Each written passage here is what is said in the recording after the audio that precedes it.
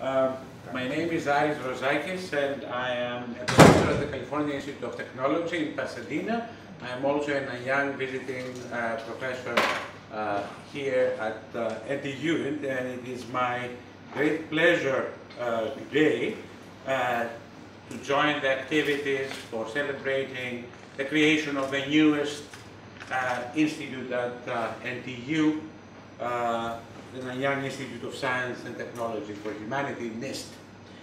It has been a very exciting set of days, and it's going to be very memorable.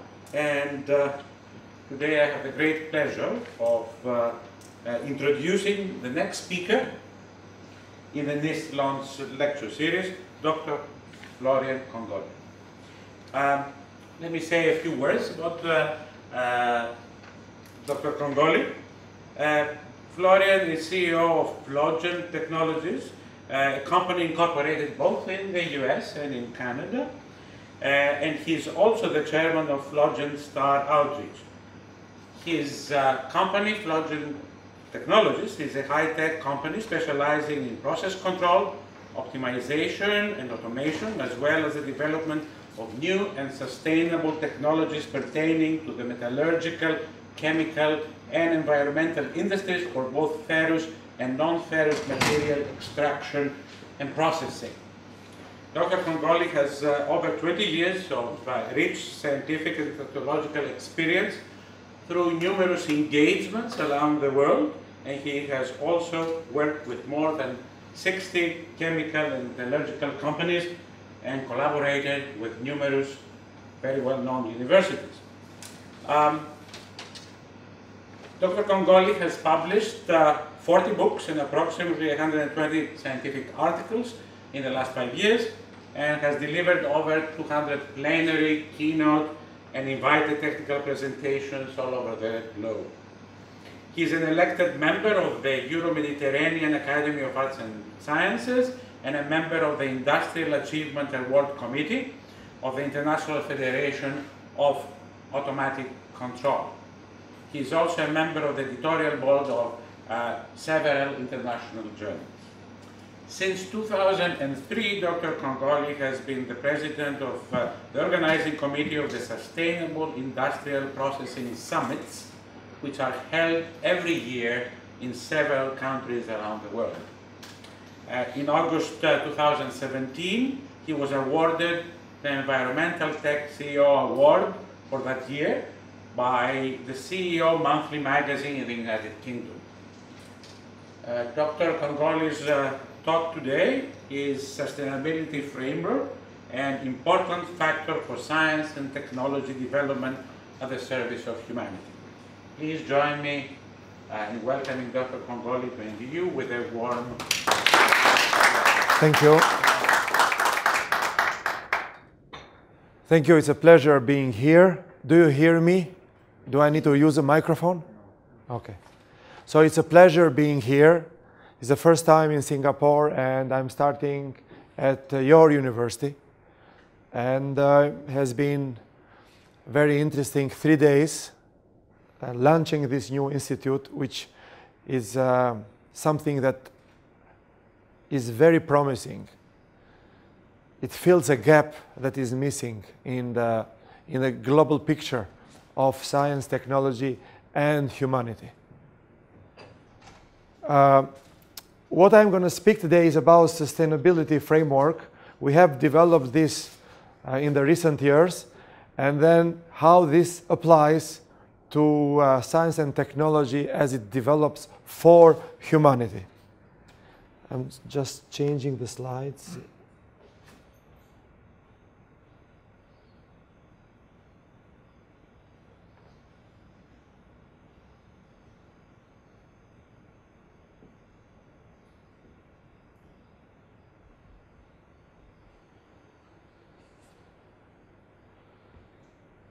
So sustainability framework as an important factor for science, technology, for science and technology development at the service of the society or at the service of humanity. This is the challenge, how the technology, science and technology can be developed, can be orientated in a certain way to serve the humanity and the society. Now, I'm start a little bit differently. So, you see here we are today. We have a drone and the nature, and how to make them compatible. So there is a, kind of competition. And then to follow that, I'm showing you two videos, both related to drones. Before going, the first video is about one particular useful use of drones. Drones is part of... I think you have an architect. Please help, he's not breathing anymore. Please stay calm. What's your name? Joanna. Good, Joanna. We've got your location. The ambulance drone is on its way. Drone is part of, among others, AI. Okay.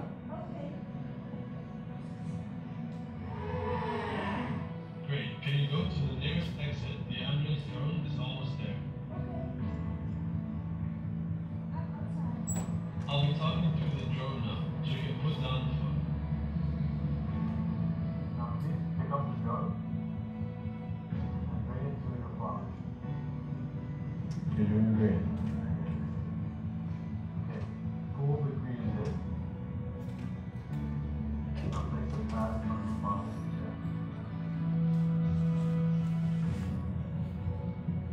Good, I can see that the pads are properly applied.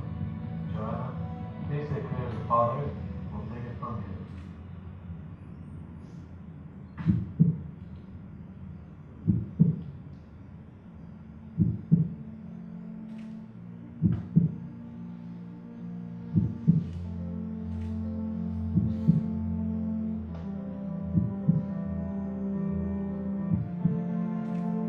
So in about 2 minutes, we are saving a human life. Hi, I'm Alec Momon. I'm a graduate student at the TU Delft working on a project for a living tomorrow and Reutilisation.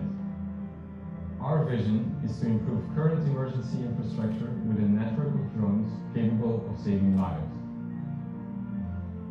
At over 100 kilometers per hour, these drones create an ultra-fast response system capable of increasing this survival chance from 8% to 80%. This is because the ambulance drone is not affected by current road infrastructure, but is capable of flying in a straight line, bringing down the average response time of an ambulance from 10 minutes to 1. We developed a new type of drone that is capable of folding into a very compact position. The drone essentially becomes a flying toolbox for your emergency supplies. Using advanced production techniques such as 3D printed microstructures and carbon fiber frame construction, we were able to achieve a very lightweight design. Our iterative process using design sketching, laser cutting, and CNC milling allowed us to rapidly visualize our ideas. The result is an integrated solution that is clear in its orientation and friendly in appearance. Let's use drones for a good purpose. Let us use drones to save lives. That cannot be a better example of using AI and automation to help humanity, to help human to save lives, correct? This is a different picture. There is a bit of rough language, but this is how it is, So don't get a little bit. Fucking whoa! Fucking one in the bag! Do it, motherfucker! Give me my fucking wallet! Is this a gun? Jesus Christ! Hang on! Fucking face! Put the money in the bag now! What you got? What you... So, this is a new technology. Can be used very well. It is for saving human lives, but as any technology can be misused by any group of people. This is where we stand. And this is one of the purposes of the new institute, how to orient the technology, how to create some boundaries in order to be always in the correct path. Now, and this path falls under sustainable development, and this is very important. Sustainable development is an old concept. In order to be, but you have to pay attention to the criteria because there is a lot of confusion in literature and in TV and in political forums. It's very simple. There are 3 criteria to be fulfilled: environmental protection, economic development, and social development. Now, your institute falls to all of them, but mainly in the 3rd point. So the focus of the institute is social development and how this technology, our new technologies, can help us in environmental protection, help us to have economic growth, and also to protect human life and humanity. So if they are not fulfilled simultaneously, we are not sustainable. Now, as I said, there is huge confusion in literature. Criteria, the actors, the goals have been mixed without any clear distinction. And you hear it all the time, not only in TV, but also in specialized conferences. Illogical inclusions of culture, politics, governance, institutions in the criteria of definition. Culture actually is part of social development. It cannot be a separate criteria because it's social development. Politics, government, institutions are not criteria to achieve sustainability, are actors, or because with their action, laws, regulations, can achieve or undermine sustainable development. They're not criteria. You cannot put them as criteria, not like you see in many definitions. Even in the material of the Montreal definition for humanity of artificial intelligence, if you go, it was distributed without all materials. If you go to the end, you have 3 glossary on sustainable. One, it is strong sustainability, one, it is weak sustainability, and one, it is sustainable development. It is unusual. We have one. Either you are sustainable or either you are not. You cannot have all strong, weak, but this is just a small addition that I found. Now, as I said, actors can achieve or undermine sustainable development. What are the actors? First of all, the science, technology, and industrial practice. Second is governance, executive, legislative, and judicial. Without these, they are very important to achieve the sustainable development. And education and civil society. These are the 3 major actors. We call it also pillars of sustainability. They are pillars if the goals of sustainability I mentioned previously are simultaneously fulfilled. And this is what we clarified, and we developed the sustainability framework. And it's very easy. There is not a pointer here. Huh? So, what it is, to be sustainable, we have to fulfill first, to have economic growth. If we don't have economic growth, you can protect the environment all the time. Nothing happens. At the same time, we have to have social advancement. Any development have to fulfill that specific criteria, and to, at the same time, protect the environment. If we fulfill all of them, then we are sustainable. But these are just criteria. Now, the pillars I mentioned is science, technology, governance, and education.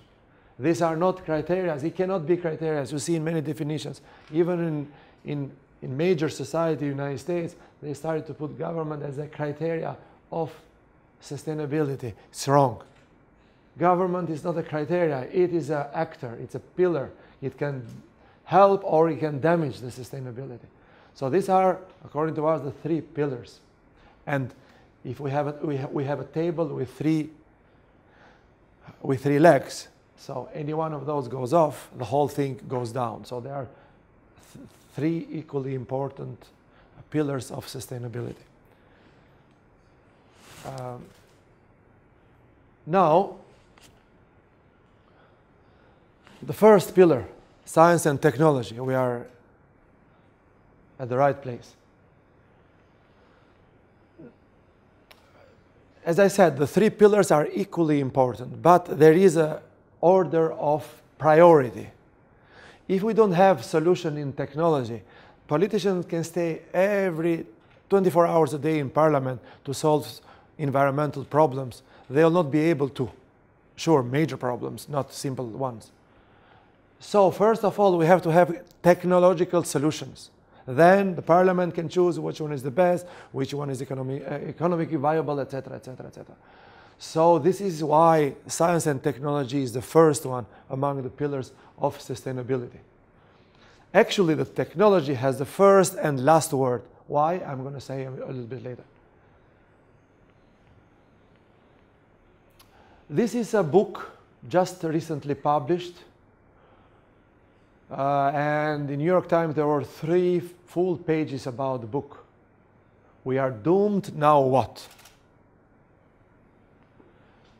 2018 is just published. So, according to the book, the only truly moral response to global climate change is to commit suicide. I'm not joking. It's the book. There is simply no effective way to shrink your carbon footprint. Once you're dead, you won't use any more electricity, you won't eat any more meat, you're not burn any more gasoline, and you certainly won't have any more children. So the planet is safe. So, if you want to save the planet, you should die.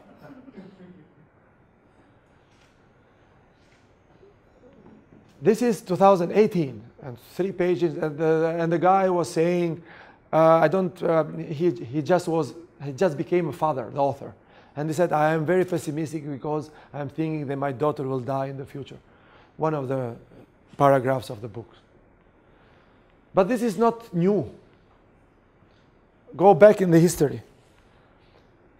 In 1798, Malthus, he used mathematical exponential growth models and concluded population would increase exponentially while food production would only grow arithmetically, and famine and starvation unless births were controlled. And he was not wrong. Since 1955, the population has increased at a rate more than twice what his model predicted. So his science, his exponential growth model, was a grand disruptor at the time, and he was not wrong. But the solution proposed is far away from science. He used science to get to the conclusions, but the proposed solutions are far away from science. So he said we have to reduce population. How? Raise the death rate using hunger, disease, and war. Preventive checks. Lower the birth rate by using abortion, birth control, prostitution, postponement of marriage, and celibacy. So he was a scientist when he came to the conclusions. But the solution is far away from science. And then, this is a book, best-selling book, published in the United States in 1976. America Decision. Why? Because it will be impossible, according to the book and mathematical models, to feed the entire global population in the short-term future.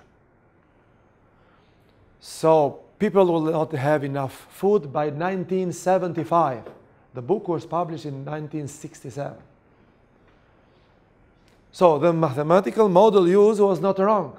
The world population increased by more than 2 billion in the 25 years since the last half of the 20th century. So the model was not wrong. And the book was a disruptor for the knowledge of the time and for the existence of the world at the time. However, the proposal again was far from science, nothing to do with science. He was proposing a triage system, finding out who are the worst countries that we have to help and what are the countries worthless we have to leave them to die. And one of them was India, Egypt, etc., he was saying in the book. So, and the list continues. The population bomb, United States best-selling in 1968. Again, a mathematical model was used, and the conclusion was that the population of the world since 1930 had doubled from about 2 billion to nearly 4 billion within a single generation. And as I said, the mathematical models were not bad. Roughly, it cannot be exactly precise, but roughly were the same. Now, the world population increased by more than 2 billion in the last 25 years since the last half of the 20th century. Still, it was a bestseller. It raises, well, huge interest in the population, etc. But the solution, again, was the same. He endorsed the previous book. We have to select the countries who are worth to live and which one of them are worth to die. And still, the list continues. The limit of growth. This is the Club of Rome, 1972. We should have a limit in the growth. Why? Because the computer models said that population, food necessity, industrialization, pollution, consumption of non-renewable natural resources continue to grow exponentially. And the ability of technology to increase resources grew only linearly. It's a big difference. So they predicted there will be no more resources and there will be an economic collapse by the end of 20th century or in the middle of 21st century. So while the scientific conclusion was not wrong, and it was disruptor at the same time, but again, the solution was far from science. Let's stop the growth. Now, a little bit more recently, this is the Global 2000, the report to the president. It was authored and endorsed by Jimmy Carter in 1980, the president of the United States. He has the foreword of the book is by the president. Computer model to analyze the global resource consumption and production. Conclusion, the world in 2000 will be more crowded, will be more vulnerable to any kind of disruption, serious stresses involving population, resources, environment are clearly visible ahead. Despite greater material output, the world people will be poorer in many ways than they are today. Just pay a little bit attention to this because I'm going to return a little bit later here. Despite greater material output, the world's people will be poorer in many ways than they are today. And this is in 1980. And does not refute or contradict the conclusion of limit of growth reports of Club of Rome that I mentioned previously. So basically, the solutions are in the same area. But this was a grand disruptor for the time. Based on this, many other public policies were invented and were put in place. So, the model conclusions on population growth are more or less correct. Okay, they're not wrong. The population has grown considerably, especially starting from the second half of 20th century. And you can see here, there is no pointer here. Huh? There is no. You can see here, from 1800, it was 1 billion, the world population. From 1950s, we're increasing from 2 billion to almost 600 to 6.5 billion. And we'll continue. So the predictions were not wrong. All of them were good, based on science. The problem is that solutions were not sought at the scientific level. These are here you have the references of the articles we published about this.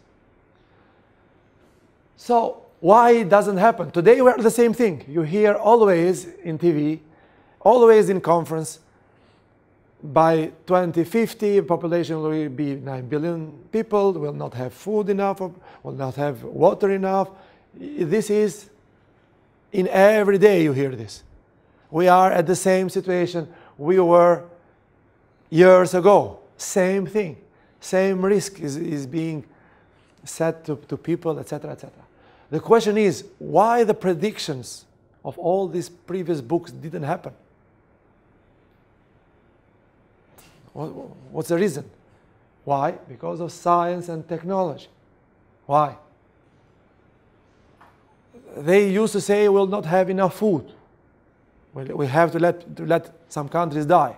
Well, the green revolution, by the way, is by chance. It's not because it's green with the meaning of today. But the green revolution today, at that time, led by Norman Borlaug, was a series of research, development, and technology transfer initiatives that increased agricultural production worldwide, particularly in the developing world. All these new technologies actually made possible that all those dummy predictions from the previous book didn't happen. All new technologies in agriculture. And in 1968, the Indian professor caused the country wheat to increase the country's wheat from 12 to 17 million tons. Basically, save the country. India was supposed to be one of those countries that we have to let to die. So, and in 1970, Norman Borlaug, the father of green revolution, whose work the professor from India adopted, won Nobel Prize. So it was the science and technology that quietly saved the world. Not the scientists didn't read the books who are going to say, etc. But it's good also because it's an incentive. Now, this is how it looks the picture. Today we are saying the resources are going down. We don't have enough to feed the population, etc., etc. What are the facts from United Nations? The world population, from 1961 to 2016 has increased by 139%. The food total per year has increased by 400%. This is United Nations data. Well, but then the question asks, okay, we are able to feed the population. What about the quality? Look at the same. Life expectancy has increased in percentage. So not only we're able to feed the population by double the amount, but also the quality. Because if we increase the life expectancy, the quality of life increases also. So those predictions didn't happen. Why? Because of the science and technology. We are in the same situation today. We're saying we'll not have enough food in the future. Sure, the conclusions are right, are not wrong. None is wrong when they find the conclusion. The problem is when they find the solution, they find solution outside science. And there where everybody fails. Because it comes from politics. These are United Nations data. You can go and find in the internet. And this is in terms of graphs. This is the population, total population, is this curve here. And this is the all, you have to check it, but these are all production. So you see that this is the population developed by regions, poor region, etc., etc. You see that food production has increased much more than the increase of population. So they are in the same situation today. This is United Nations data, not my data. Huh? You go in the internet, are freely available. People do not read and do not analyze those data. They are there. What about life expectancy? Is good. We have enough food for population to increase the population, etc. But also life expectancy is very important. And you can see here. The world life expectancy is here.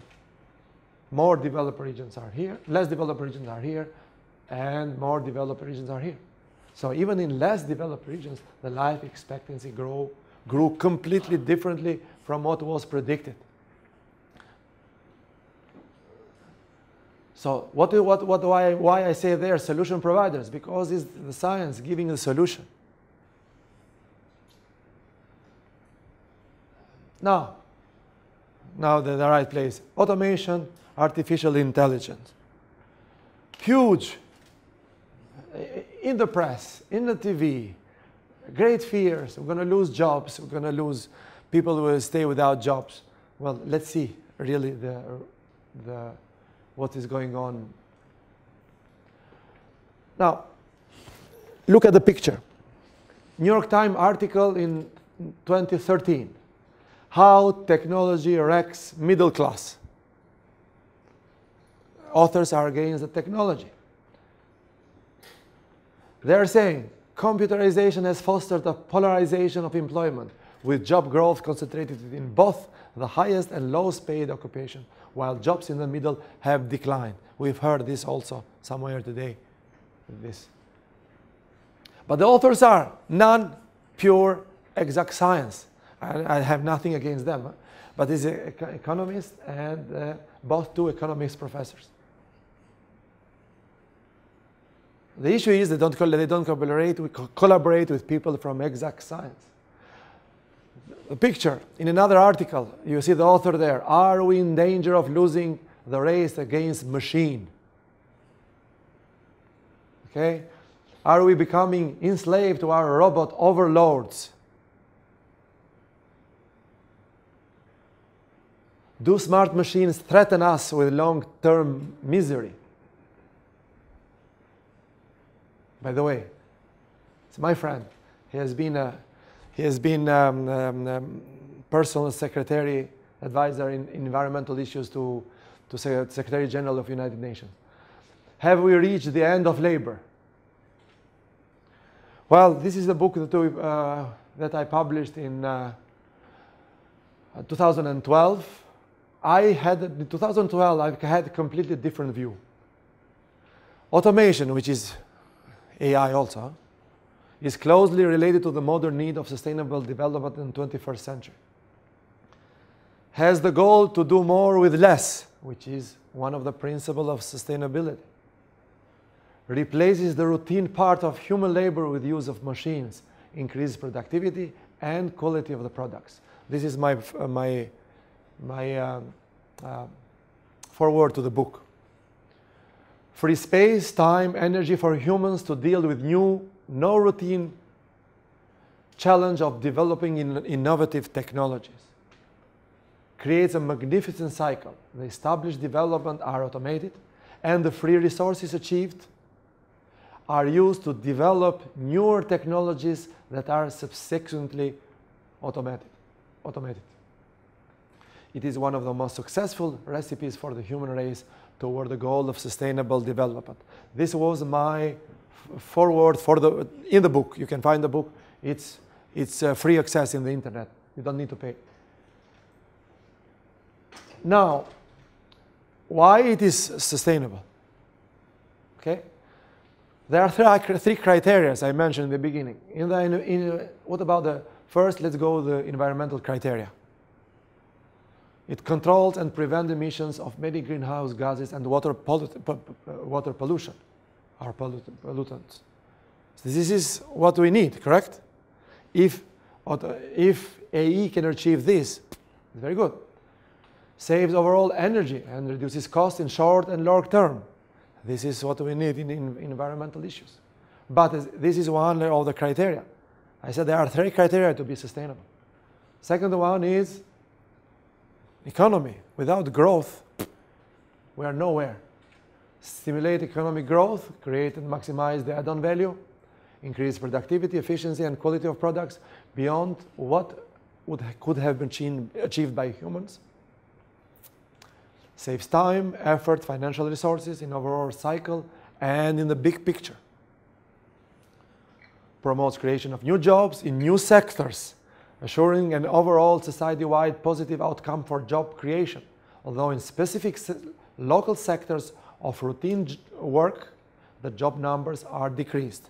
So sure, automation will lead to decrease of jobs in those sectors that jobs can be automated in the routine work, but it saves energy and creates new jobs and frees energy to create for jobs not to be anymore routine, but to be directly to the innovation. So it creates more job in the non-routine sector.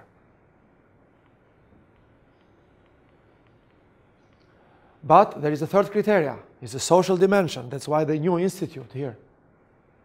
How it interacts with the society. Actually, it increases the living standards of humans, since by replacing routine and time-consuming duties, it frees space for more quality of life. So, for example, here I'm representing two companies, Flogan Technologies Inc. and Flogan Star Outreach. Our company does exactly that with new way of control systems. They are very unique that we have developed, not the old ones. Basically, the engineers used to stay all night. If they have a problem, used to stay all night in the meeting. They don't go home. They have no family life, etc., because they have to solve the problem. It's a huge reactor. A blast furnace is a huge reactor. If you have a problem, you have to solve it. You cannot stop. If you stop, you lose productivity for 3 months. It's impossible to stop. It has to continue. But with our software, they run in the software, they find solution. They go home, we stay with family. So automation increased the quality of life. This is one example. There are many others. Change the human culture in a positive way by urging continuous education for a new, non-routine and more innovative jobs instead of routine and time-consuming jobs. You know? By the way, they are saying, even in Charlie Chaplin's movies, you've seen those operators that become so automatic by putting, and then even when they go home, they continue, or walk in the street, they continue the same way. And there is also a study that routine job, it makes their life miserable, and even is a cause of cancer, because you don't think, you just do a routine job. Not here. If you eliminate the routine job, for example, when the first time GPS system in the cars was invented, I was hearing all the time, we do not need this. This is too much. We are automatic here. We don't need a GPS. Tell me somebody, is anybody here that don't use GPS? Why? Because automation, you don't need anymore to see where you are going and to think. You think other things. You know, it makes life really easy, and the quality increases. Helps in profit distribution proportional to innovative jobs creation. So this is also very important. So the other three criteria are fulfilled. So automation, it is really a sustainable activity, and it's good. Now, can it be abused? Can be abused? Sure, can be abused. You saw one example in the beginning. I mentioned with I showed the two videos with the drones. Now, sure, automation AI will decrease some jobs in the. Actually, it's a cycle. Every time we have a new automation thing, we'll lose the routine jobs related to that. But here we are at the role of a government. Financially fund development of new automation technologies, and in particular, those related to recycling in order to save human resources that are otherwise spent in routine work. And also set up a legal and policy framework that offers financial assistance for continuing education of people passing from routine, manual, and obsolete work to new, sustainable, advanced profession. This is the solution for the short term. This is why we have the government. If the government doesn't do this, that's against the developer. And make aware the population of the need of lifelong education and the normality of adapting and passing from old professions to new sustainable ones. So people that you work in university, they always deal with new things. The routine job is almost a little bit, 10% max. while the other population mostly deals with the routine job. So why we can not transport this not routine, innovative job from university, the same type of thinking in the same society, it's the same thing. And automation forces it. And the government can play a big role in order to switch, to make population more inventive. And set up framework to avoid abuse of the automation. In anything in the world, there is an abuse. You mentioned, you name it.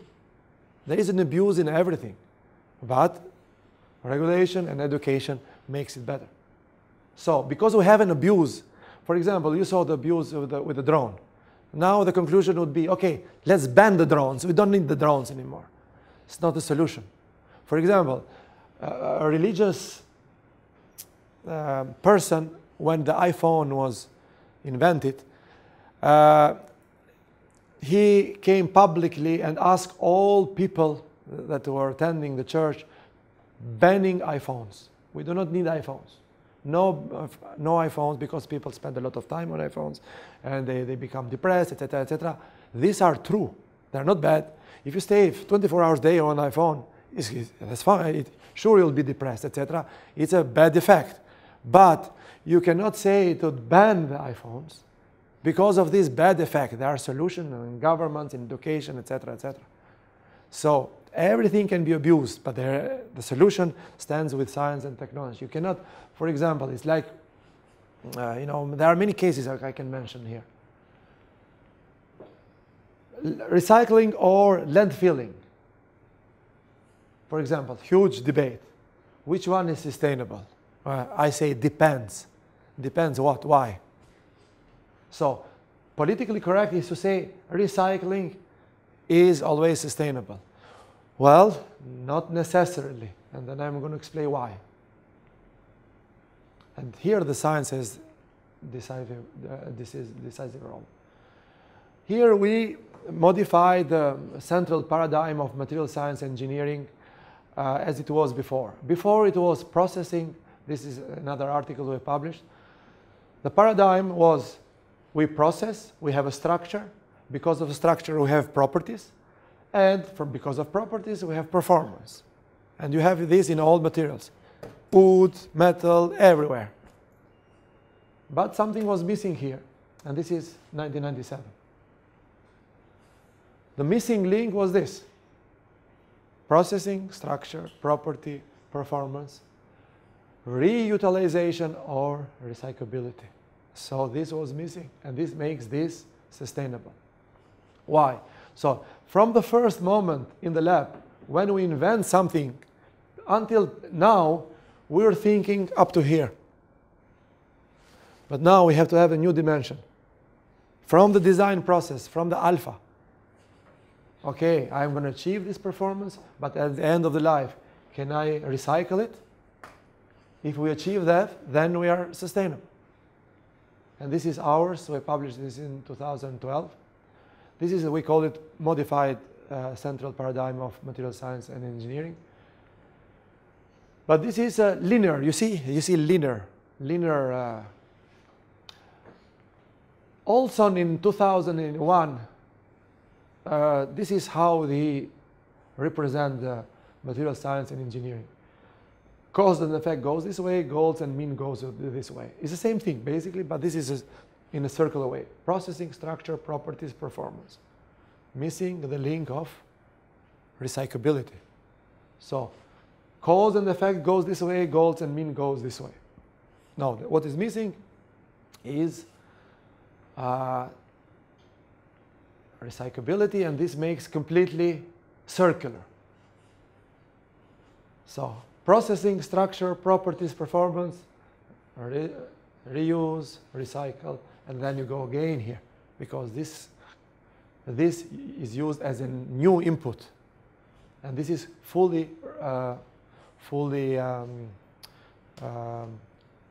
closed cycle.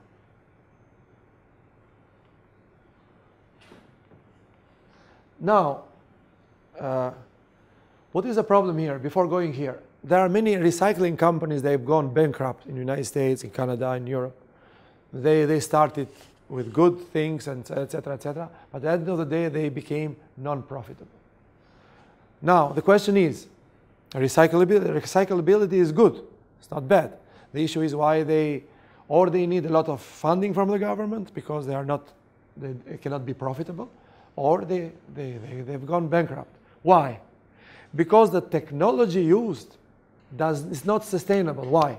Because it doesn't fulfill the economic criteria of sustainability.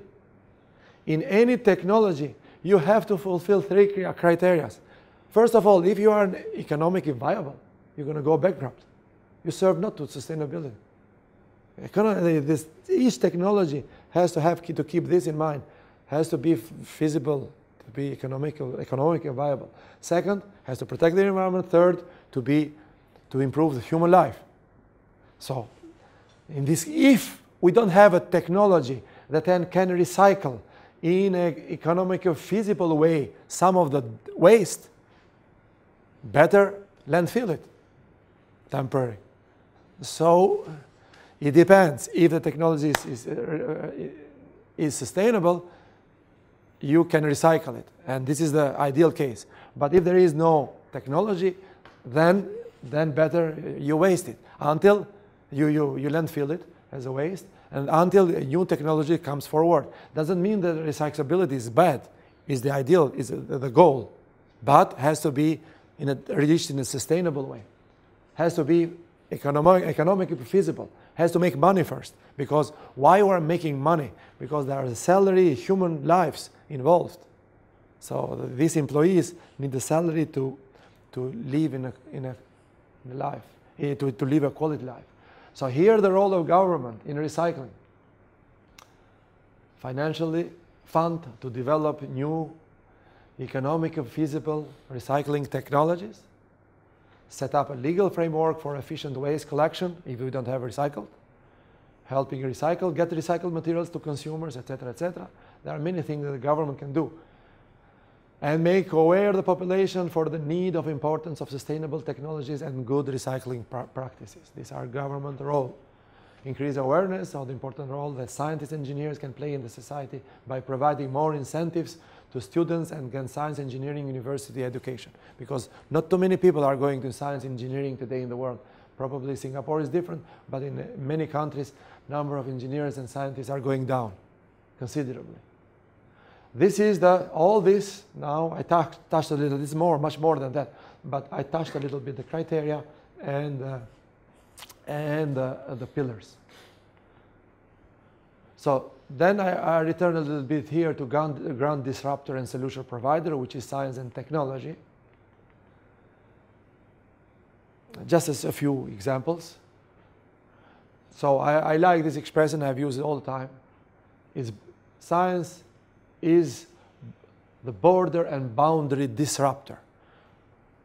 Border is, the one case is Singapore. You don't have any border. Scientists from all over the world coming here.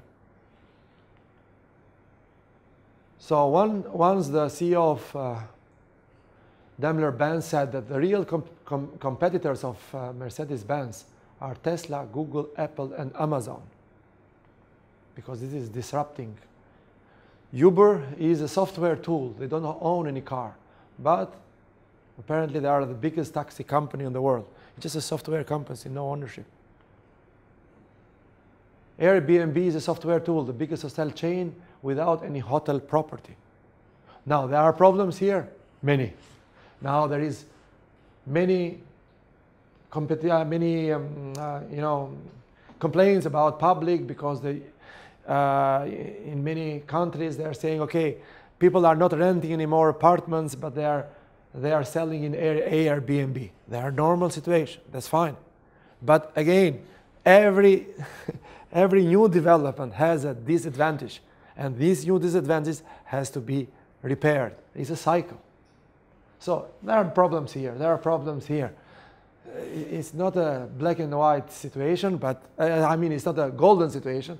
There are black spots also. But this is science. We're going to still fix these issues. Software will diagnose cancer better than human. Might be other problems there. Might be ethic problems, but these can be fixed. Software will recognize faces better than humans. So we see that today in iPhone and other mobile phones. And they say software will be more intelligent than humans, but this I'm not so sure, because at the end of the day, AI, it is programmed. The intelligence rests with humans.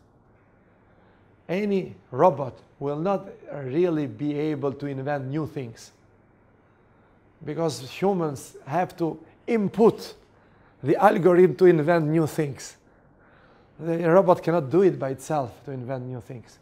A robot at the end of the day will be maximum to automate the routine work, to do everything, but very hard to make it, to put the robots, to have robots as students and to tell them, okay, invent new technology. They cannot do it. No, it's because they have to be programmed. And if the humans do not know the solution, they cannot program the robots. So it is not, sometimes the fear is overblown. Software will drive cars better than humans. Own a car or parking a car might not be necessary anymore. A driver's license might not be necessary anymore. No car accidents anymore. So now, what happened, I don't know, probably in California, I don't remember where it was, when the Google cars were driving without drivers, some taxi drivers perceived them as competitors and were trying to punch their tires. This happens because they are afraid they are losing their job. But the job is not just driving a car. There are other jobs. It's always innovating, finding new jobs, like we do in university. It's a big difference, type of work in university and in the society. Society is more routine job. University is always innovation, innovation. This has to be transferred to the society through the government incentives, etc., etc. No insurance companies anymore. Okay? But they will be against this. They'll say, you are losing your job. But there are other things they can do. Software will scan retina, give blood analysis when you breathe in a device, etc., etc. We're almost there. We're not far away. So the border between the United States and Canada is with scanner, with a eye scanning. You don't need any more passport. You don't need any more documents. Just I normally do that because I travel frequently. I go to the machine. I scan my eyes. It gives me, and I go without even speaking to a border agent. I do not see a border agent. Nobody asks me, what do you have in the bag? Do you have this? Do you have that? I go, pass this, and go this way without seeing anyone. Now, the border agent might be against this. They were against it at the beginning. But there are other jobs they can do. More innovative jobs, you know. Much cleaner water wanted from seawater. This is, Singapore is also good to about 20% of the water from Singapore coming from the seawater. Software will identify any disease, etc., etc. So basically, I'm at the end. All this that I mentioned here are actually a major goal of our, the chairman mentioned, of our Sustainable Industrial Processing Summit. All these are basically our foundation for this summit that we do annually. And then to complete this presentation, I wanted to show some, this is one of the, my team has prepared is a you know, promotion of our next conference. It will be held in Cyprus in October this year. And you see, this is New York here. You're going to ask, what's the relation between New York and Cyprus? But you'll see. And oh, passed. Just a moment. Wait, you have to. Oh, it's not running. I already. I tested this.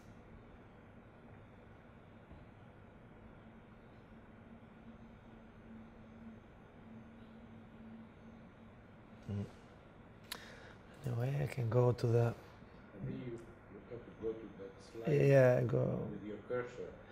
Yeah, I tried that. In the bottom. Yeah, there. Oh, okay, okay. Yeah. See the left.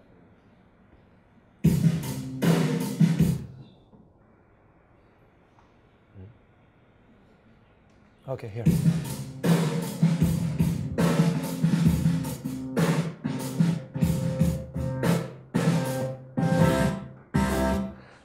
We have to restart it. I mean, not to restart the computer, to redo it. Just probably should do this way.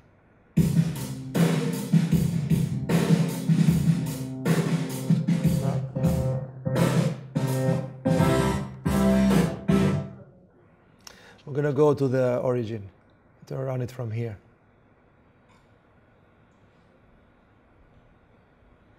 And the title is SIPS, the Modern Prometheus.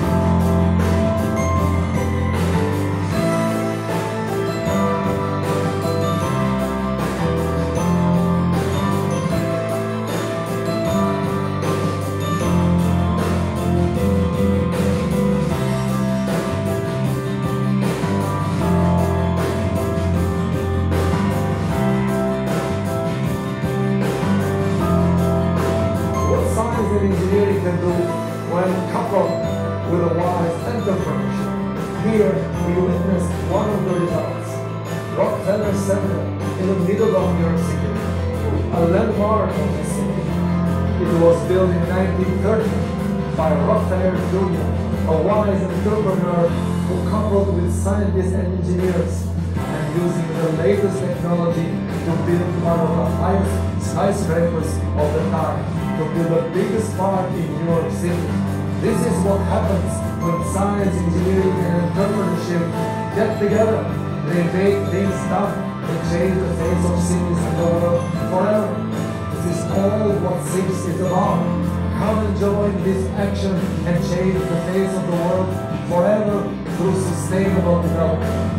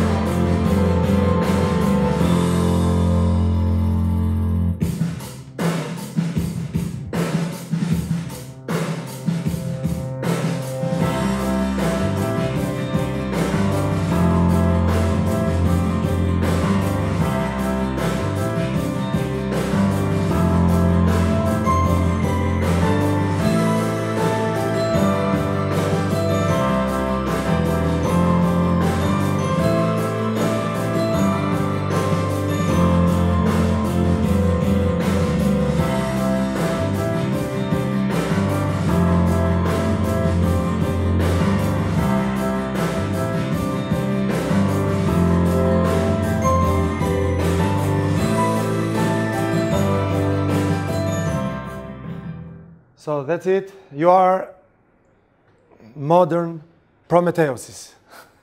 This is the idea. Thank you very much for the fascinating talk. Any comments or questions for Dr. Kongoli?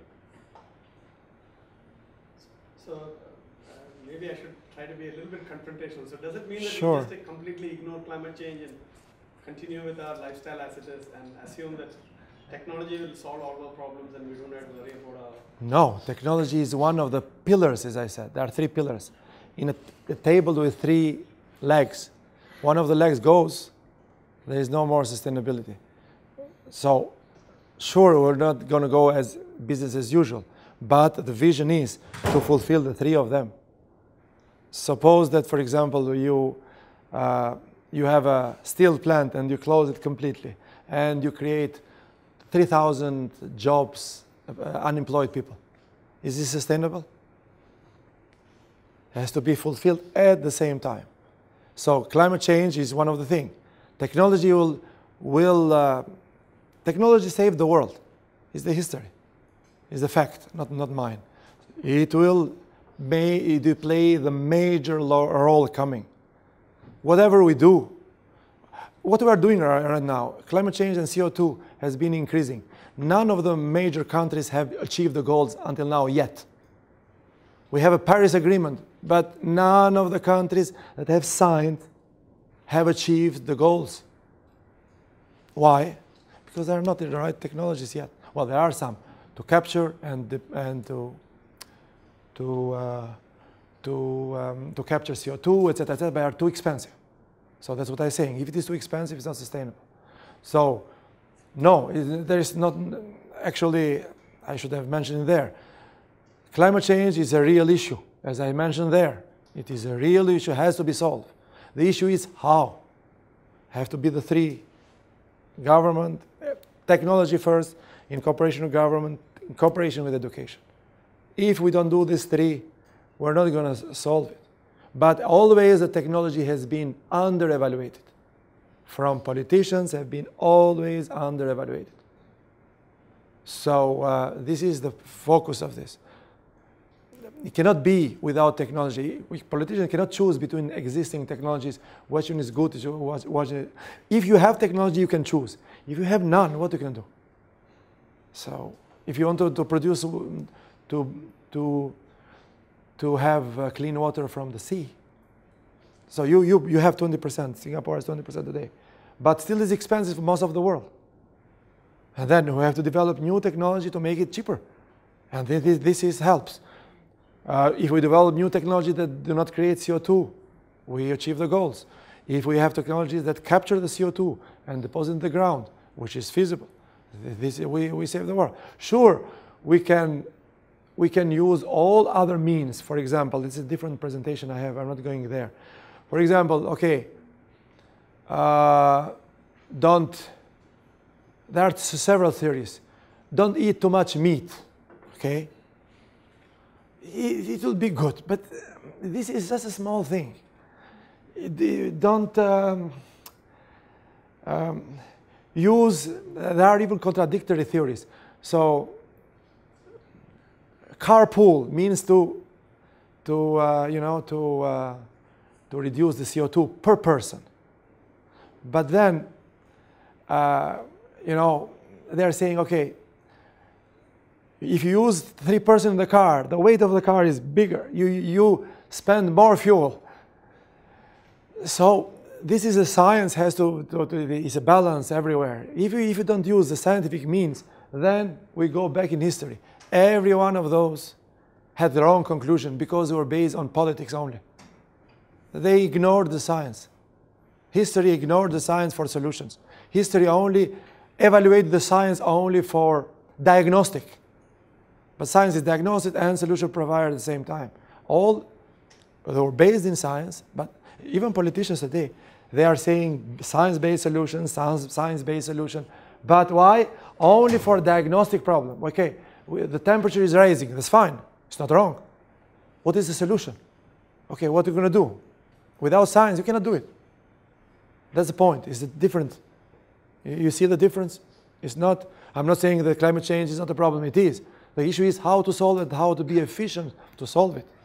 So sure, we can, in the hotels today, we see, okay, don't wash yourself frequently, don't wash your towels frequently. Basically, probably you go and don't wash yourself for 1 year. Okay, it will save something, but this will not save the world. That's the point. Has to be cooperation with science. Has to be a solution. Strong. That's why the institute here. That's the role of the institute, I see it. So they have to see how the technologies help the humanity and the cooperation with the government. Otherwise, without technology, I do not see any solution. I'm not saying to have a business as usual, no. The whole purpose of this is not to do business as usual, but to be realistic and to find the most efficient way to achieve the goals of climate change. Yes. Can I have another question for Doctor? You mentioned in the slides that insurance company will become irrelevant in years to come. That is a reasonable forecast. Okay. How do you see it coming? I mean, in the future, people will still get into accident or whatever. Maybe AI will replace those agents, but I feel it's still an industry that will still exist. Right? Yeah, because you will not need any more private cars. you'll need the cars when it is needed, and they don't have even drivers. They're going to send you wherever you want. So probably only the owners of these companies that provide this car, they might have this in case of accident, but not for usual people. Basically, we might not need any more cars because we'll have cars anytime we want. We call, he comes without driver, sends you where you want. This looks like a fiction for the moment, but it's a possibility. That's why I say reasonable. All the predictions based on science were not bad in population. Plus, minus, they were the same. And they were racist in the solutions found. They were racist. That is a different story. But wouldn't it be the case that even though we make exponential improvements in science and technology, we keep moving from disequilibrium to disequilibrium because we'll never be in a static equilibrium. No, it's always dynamic. Because of that, just like the new, even though aeroplane technology has improved so much, yeah, the new 737s are having a problem at the moment. So therefore, even with the most advanced autonomous vehicles, there will always be boundary conditions under which 100% agree. So therefore, that's why the government, that's why the education, that's why the institute here, the boundaries, how to orient So the insurance companies will be required at the boundaries.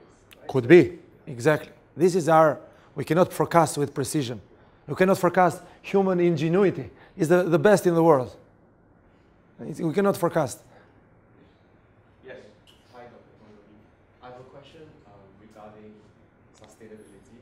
How do we excite people to engage in sustainability? So for some context, recently I heard this very interesting argument, I'll say. So there was one group who suggests everyone to stop using plastic cups and to use mugs. And to those who are resistant to that, they just mentioned this. What makes you think that me washing my mugs, I will use lesser water, like I will not waste as much water than using plastic? Again, if you use cup. So it's the plastic cup versus a mug. So okay. The argument is they say if you wash their mugs, you waste more water. So in the end, you waste more resources. So my question is, these are all good things. The issue is how much is the effect of all this. For example, this is the plastic. We have a lot of plastic in the ocean, and etc., etc. This is a big problem, or not a big problem. The issue is why? Because we don't have a good technology to recycle them, and then we wasted them. So, okay, we can replace them with mugs. That's okay. We save a little bit of water, but you know, even mugs, they have to be recycled. It's the end of life of everything. You know, so if we're going to save a little bit of this, we're going to save a little bit of that, but the real solution is for you here as students to find new technology, to cheap technology, to recycle this, to recycle everything. All restrictions come because we don't have the right technology. If we have the right technology, there is no restriction. So, you know, so we're saying for humanity. But if we say we have to make ourselves life miserable just to save the planet, is this sustainable? One person told me when I invited, it's a real story, I'm not mentioning the name, but it's a known person. And he told me, usually these days I don't travel anymore by airplane because I want to save, not to create CO2 pollution. So imagine, okay, because planes create CO2 pollution, why not no planes anymore? That's the solution. So what is the solution? To have the planes, but to have them to spend less CO2, to be lighter, and so that. And who's going to do that? You people here. So making life miserable, it's easy. But we are saying here, Institute for Science and Technology for Humanity. What is the planet without humanity? Without people that have a life miserable. So we have to concentrate in humanity. Sure, planet is our part of humanity, but this is the concept, the three legs, the three criteria. So there are many other things. So we can stay here hours and hours and hours, but so perhaps we can Yeah. Thank you so much for the interesting presentation, first of all. And as we're talking about the AI and loss of jobs, of course we are going to lose some jobs. Sure. But on the other hand, as you mentioned correctly, AI is going to create so many new jobs. Yes. So what I see here is we don't have any number yet that how many jobs we can create. Sure. So that might ease the anxiety, I guess. Sure, the anxiety is there. All politicians are speaking about this, but they don't see the things this way. They're saying people are anxiety. Not only that, there was in the news I saw another report. Teenagers were having depression because they're thinking in 20 years they don't want to have children because they know they're going to die because the climate will here. Seriously, I'm not joking. They were saying we will not have children. I am very excited. And the psychologist was interviewed there. Yes, we see a lot of anxiety. We see depression in the young generation because they imagine in 20 years the world will end. This was just 2 weeks ago. So this exists and politicians are following but the problem is there's not enough information. In the beginning, we might lose more jobs than create, that's sure. But the government that's the role of a government, to give money to these people that got unemployed, probably the same salary, temporarily, until they get education to have a new job in a more innovative way, not a routine job. So the government, this is the role of the government. That's why 3 pillars, technology, government, and education. So if one of the 3 pillars go, everything you saw is a table with 3. Each one goes. So that's the point. In the beginning, we might we don't know, we have to do the numbers. But probably in the beginning, we might lose more jobs. It depends. This has been going on forever. It's not just now. This has been on in the first industrial revolution. We had exactly the same thing. We didn't stop the industrial revolution. It is the same. It's a cycle that goes away, goes away, goes away. That's, in the beginning, there is a possibility to lose more jobs. More number of jobs lost are more than those created. But that's the government, unless the government does nothing. This is the role of the government. Minimum or maximum they can give 100% salary for 6 months until they get new jobs. New type of jobs, etc., etc. Like here, you in university, do you spend your day or your year just in one field?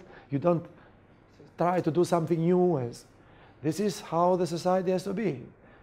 Not just going like, Charlie Chaplin. It's the same thing. So in this sense, I guess technology is, of course, going to help us in a big way. But at the same time, I guess we should not stop making our efforts to save the Should planet. not stop, sorry? What? Our efforts to save the planet. For example, No, I never said that. No. To do it this way. Because that is really important. Sure. The 3 at the same time. I never said that. We have to work in the 3 directions. Science, technology, governance, which put frameworks with carbon tax, etc., plus the education. I think probably the message would have got a little bit, I agree with you. So long run, technology will solve the issue. Yes. But short run, sort of taking Government. less number of, I'm not saying we don't fly entirely. Yeah. Taking less number of trips, using less plastic bottles.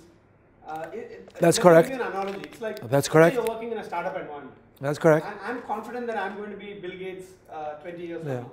I'll have millions of dollars. Yeah. That doesn't mean that I count my golden eggs now and start spending big time. No. Right now, I have limited money. I'm in a startup. I'm in a garage. The 3 criteria.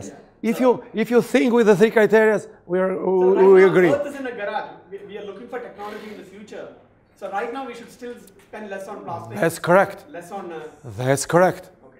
That's correct. That's correct. That's why the 3 pillars. But if we don't do the technology in the long run, we are dead. Yeah. So, but I think the audience will totally agree with you that all these things like reducing consumption is eventually peanuts if the technology can go. But at the moment, it's still important. Exactly. That's true. We agree. So these are the 3 pillars. And it's all about the relative and absolute things. Like, for example, water versus more plastic. So we need to analyze that water is going to harm more or benefit more as compared to plastic. Because we cannot do anything absolutely. It's all about relative efforts. It's a balance. Everything is a balance with these 3. 3 criteria. Cycle analysis. Yeah, but who is going to do this? You're going to do, you scientists. The government depends on you, on us, not vice versa. I also wanted to add it here in relation to your 3 pillars. Yeah.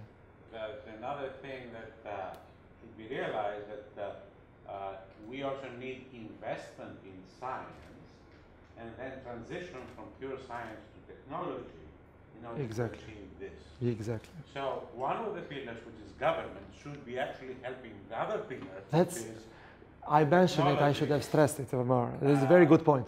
in order to be able to reach that point, and this is related to both of your points here, that in order to evolve and have better first science, then technology, and ability to respond to environmental challenges, we need investment. Exactly. That comes from your own taxes through government. Exactly. This is also in the article, but this is, it's very good you stress this because I passed it a little bit fast. But this is a very important point. The whole thing is at the end, in some other presentation I say, money should flow at the university, technology companies. I say this before the politicians. I say this all the time. But it's very good. Thank you because you stressed it. No, this is the main point. Money should flow here to accelerate this solution. You know, unfortunately, money more goes to, not that are bad, but if you see, we don't have time to continue all this, but there are reports from United Nations bodies in Paris, in London, there. They deal basically with thick reports like this. They basically deal every year almost the same thing. So huge money goes there compared to science and technology. So this is an imbalance, you know? It's an imbalance. Much more going to do these reports, reading reports, and the reports are repetitive every time, thick. From one London to Paris, you get the report almost the same. And not too much money in globals go to science and technology. That's the entire point. And to make them applicable, because you can do fundamental science all life, and if you don't apply it, it's not sustainable. Any other comments? Please. Can I be the total devil's advocate here and say that Sure, welcome. It's like a total oversimplification of like reality. For a start, take NTU as a phenomenal kind of like example to prove my point. We have an NTU, like NTU is actually, we have an eco-campus kind of initiative, which is actually a test bed for like, to roll it out to Singapore. And we have actually a target that's supposed to be reached by next year to a reduction in energy consumption, water consumption, and waste consumption by 20%. Okay. Now, interestingly enough, your technology has achieved the water and the electricity. It has not achieved the waste. Because the waste is exactly what you said. How do we get people to buy into it? And they don't, frankly speaking, care. Yeah, I know. Because they sit around and say, well, it's the government's job. Oh, it's technology's job. No, it's not. It's our job. Yeah. And the technology has, in the course of life, done. Let me give you an example from Bangladesh. In Bangladesh, your green revolution has probably done more damage than good. Yes, if we measure the grain production in Bangladesh case rice, yes, it definitely has gone up. But at the same time, when people that are now 40 were children, they could catch fish in the rivers by hand because there were so many fish in Bangladesh, and it's the staple of like every villager. They didn't have to spend money for that. They just went and caught it. With the green revolution and the wash up of all the pesticides and the kind of fertilizers, the fish stocks have gone down. Then now the entire country depends on fish farms, which we all know are not very sustainable. I got the idea. So basically, we put the technology. Yes, they are like sticky tapes over kind of. I have the reply for that. But is it really a long-time solution? It is. I can argument that. So the problem is productivity and pesticides, correct? No, I'm talking about the whole point. I'm not talking about one example. I'm talking about the fact that in that whole system, we haven't even looked at which system? Natural resources that are limited. Which system? Your system, your whole kind of concept. The technology is dependent on natural resources. We are all dependent on And we all know that, I mean, recycling is not working and landfills are definitely not working. Both are not working. Well, Yes, because technology is missing. Because technology is missing. Yeah, but like, based on what? And the other thing Actually, is, even in why India, do the green people revolution buy is into basically technologies dead or now. not? No, there is no problem of. Oh. Anyway, one by one. People buy into certain technologies and not into others. Yes, we buy into mobile phones, but we don't buy into other technologies. Why? Because there's a human factor, and somehow that human factor seems to be missing. Yes, that's the education pillar that I mentioned. The education pillar. There are 3 pillars: technology, government, and education. One. You can educate a lot. I mean, as an educator, I can tell you can educate a lot. It doesn't mean that, like, you know, the subjects to the education are buying into my ideas. You know, I can teach us what you want. The learning takes place. It's in someone else's hand. And Well, one thing, then it comes to the government with the regulations and laws. So education is both. Humans are not always rational. We would like it that way if they were simple, but we are emotional creatures. We make stupid decisions. Well, this is fact of life. So this is where I have to. Well, but the one important point she mentioned that I want to say a few things. Yes, you increase productivity because of the fertilizer, etc., etc. Now we achieve this goal. Now we have studies saying, okay, fertilizers are bad for humans.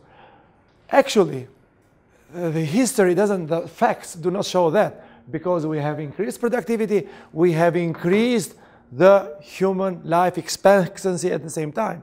If the pesticide would have been so bad, the life expectancy would not have increased. But I'm not saying that pesticides are good. Pesticides are bad. And this is a conclusion now. We have achieved the stage.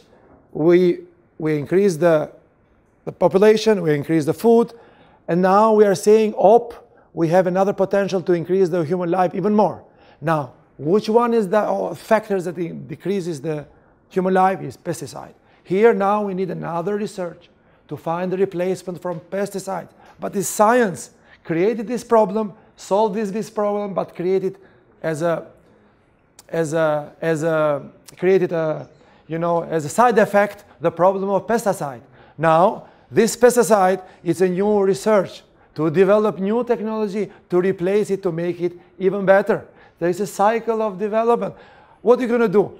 Okay, let's stop pesticides, leave it half of the world die. Is this a solution? No, I mean, this is the point. Now, for the limited resources, be careful. Okay, we are saying we have limited resources on minerals. All the iPhones, etc., these come from mineral, everything. We have a limited resource. Careful. Now it's a big business. Companies are taking minerals from meteorites and other planets.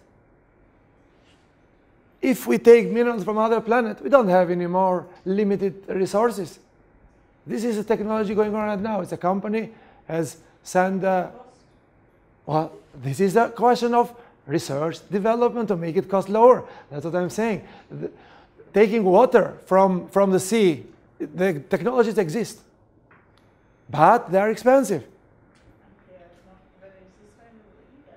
If they are expensive, there is no sustainable, they are lacking the economic factor. There are 3 factors: economy, society, and environment.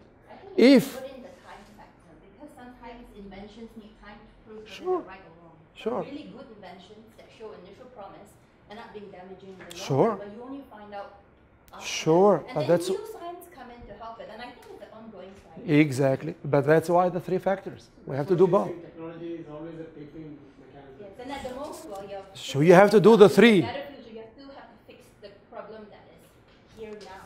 Sure. So I think that's 2 things, two tracks. The 3 of them, no, 3. Oh, It's technology, government role, and education. So actually the Irish potato famine as well as the So education, storm in the she's saying she didn't have good results with students.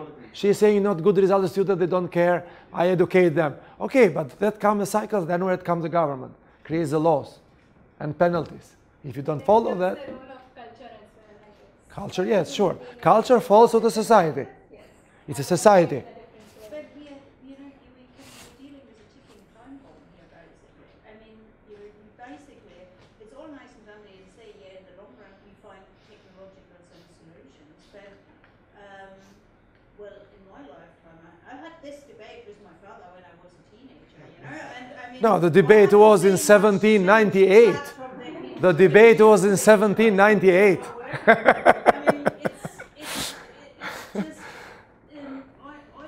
It started in 1798, the debate. Because of the time, I would like to ask you to continue privately the conversation with our speaker. But this is good. Thank you. Thank you. Thank you.